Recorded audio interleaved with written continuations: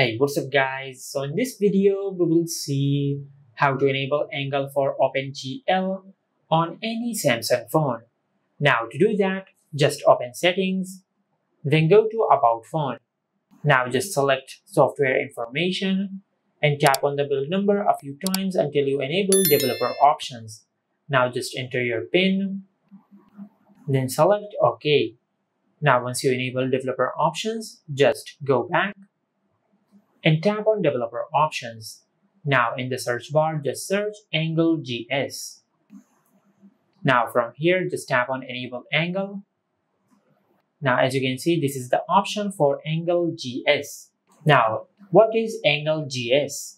AngleJS is basically like a translator helping a game or an app to run smoothly on different computers by converting the graphics instructions into a language that the system understands best.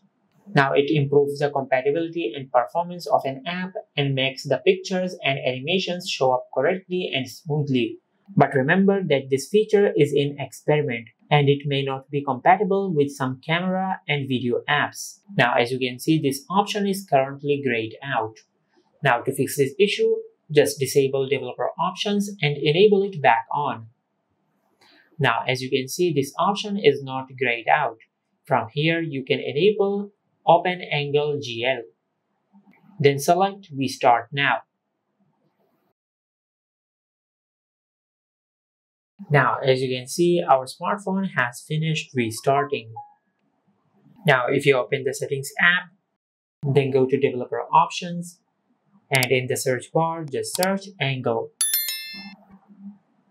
Now just tap on Enable Angle. Now as you can see, we have successfully enabled OpenGL on our smartphone. And this is how you can enable angle for OpenGL on any Samsung phone. If you found this video helpful, please like the video and subscribe to our channel and hit the bell icon to get notified when we upload a new video.